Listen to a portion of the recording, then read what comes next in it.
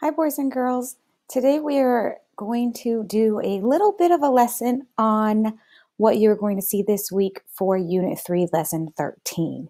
You did a little work yesterday to kick off Lesson 13, and we're just going to go through some of the vocabulary and things you're going to see throughout the rest of this week. So the entire week we're going to focus on understanding sums greater than 10, and let's remember the word sums here is one of our vocabulary word, and that is the answer to an addition sentence. So when we talk about that, 1 plus 1 equals 2, 2 is the sum, the total. Let's keep that in mind as we move forward. As we go throughout the week, we are going to figure out that there are many ways to make a teen number. Here's one way that we're going to work on making a teen number. So let's look at the number 12. Here's a way we can make the number 12. We are going to make a row of squares. If you make a row of 12 squares, you can change them up with two different colors. So if I have my row of 12 squares here, if I color them all one color pink, I have 12 pink and 0 green. 12 plus 0 equals 12. But if I only wanted to color 11 of them pink, I have 11 pink, I colored one of them green, then 11 plus 1 equals 12. Now if I go down to the third row here, if I colored 10 of them pink, how many did I color green? 2. 10 plus 2 equals 12. Now if you look closely at this, boys and girls, and if you remember when we worked with our addition table, you can probably see a pattern. So look at the rows and see what patterns you see.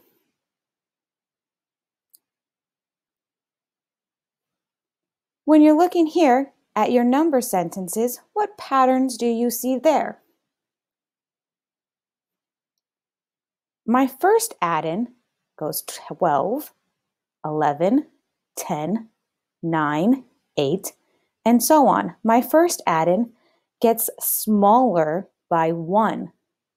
My second add-in, 0, 1, 2, 3, 4, gets larger by 1. It increases by 1.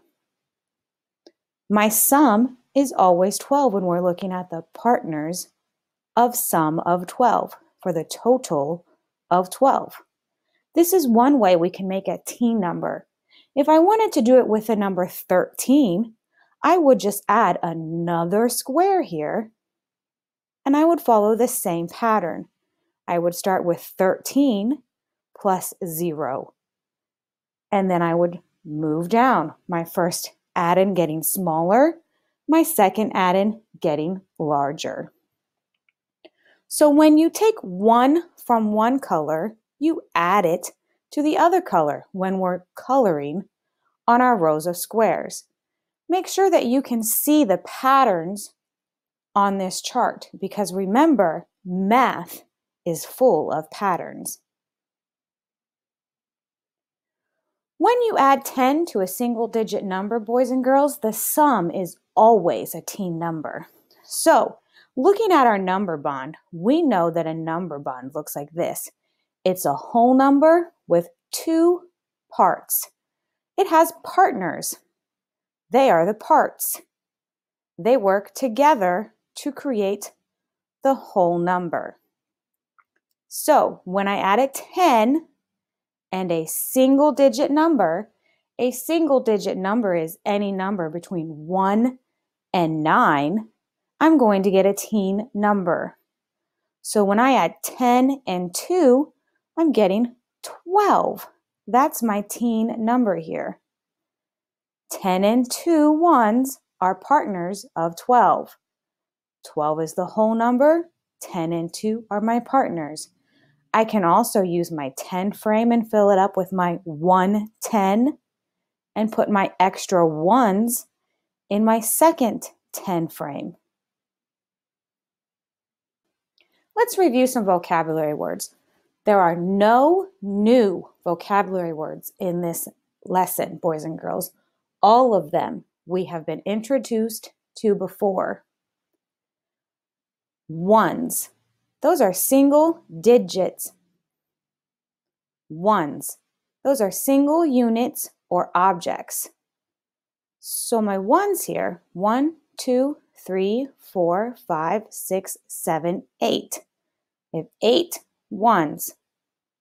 8. In the number 18, 8 is the ones number. Teen number, a 10 and some number of ones from 1 to 9. The numbers 11 to 19 are teen numbers. Tens, group of 10 ones. When we stack 10 single units together, we get 110. In my number 43, I have 1, 2, 3, 4 tens. A 10 is a group of 10 ones. My addend are the two numbers being added. So 7 plus 5, 7 and 5 are the addends. Total, 4 plus 8 equals 12. 12 is the total. A number found as the result of adding is the total. We also call that the sum. Make a 10. This is the strategy that we use that combines the numbers that add to 10 when finding totals greater than 10. 7 plus 5 equals 12. Some of us have found it easier to make that 5 into two smaller numbers. So if we make that 5 into 3 plus 2, we know that 7 plus 3 is 10. And so we can take this 10 plus 2 and get 12. That's not the way you have to do it, but some of us have found that to be an easier way to add 7 plus 5. Others of us might still just grab that 7 and count up 5, and that's fine. The associative property we've talked about. That's when the grouping of 3 or more addends is changed, the total doesn't change. So if I'm adding 2 plus 3 plus 4, or 4 plus 2 plus 3, 3 plus 4 plus 2, it doesn't matter what order I put those numbers in. If they're the same, they are going to equal 9 every time. One of my favorite properties we've talked about, boys and girls, is the commutative property. And that's when we flip and switch. 4 plus 3 is 7. 4 plus 3 is the same as 3 plus 4. Changing the order of addends does not change the total. That's when we flip and switch. Remember, when we use our math words, we are mathematicians. So when you need to write about your work on your math papers and share your thoughts, we want to make sure we are using our math vocabulary. Continue working really well this week. And if you have questions, let your teachers know. Have a great day.